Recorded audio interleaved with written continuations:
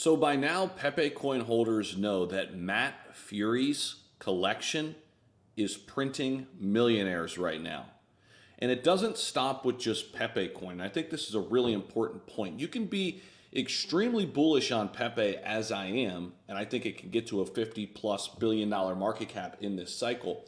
But there are tons of other opportunities. We've recently seen Brett, which is part of the boys club narrative on base, almost hit a $2 billion market cap. I think there's a ton of legs there. We've got Wolf as well, Land Wolf, and we've got a couple others. Andy, okay, that one has been crushing it too. These four in particular is definitely a big part of the meta. Now, there are some other meme coins within Matt Furie'S collection that are kind of going under the radar right now. And when I found this one, somebody came to me and asked me about this. I looked into it, and it's certainly true. This is definitely one that is getting overlooked. Now, it's not getting overlooked to the point of nobody knows about it. However, we're going to talk about Spurdo, an ERC20 token that is part of Matt Furie'S collection that currently is sitting at a $28 million market cap and could be severely undervalued if you believe in this whole boys club narrative.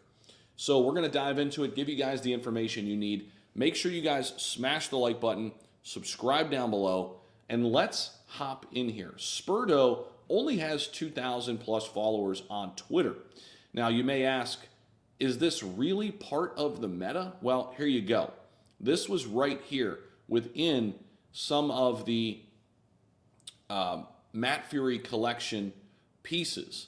Now, this is the last Matt Furie character in the group of friends to go. Never had its run yet, and people are starting to buy it up now. That is why it has climbed to a $28+ million market cap. Now, some of the things we look at here, this crypto's been out since May 22nd, okay? So it has had a nice little run up here since its launch on May 22nd, almost a $30 million market cap. We did spike all the way up to about a $44 million market cap, all-time high. So we're not looking at an all-time high situation here. It's on a nice little healthy pullback with the rest of the market. It's actually a good time to check into any of your favorite altcoins, really. Pepe included, right? Brett, whatever it is. This one could be very interesting. Now, what I like here, it's got a $28 million market cap. It's got $1 million liquidity, and it's locked, okay?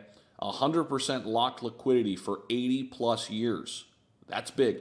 Only 2.76K holders. So the narrative hasn't really exploded yet for Spurdo. And we look at volume, which is really solid.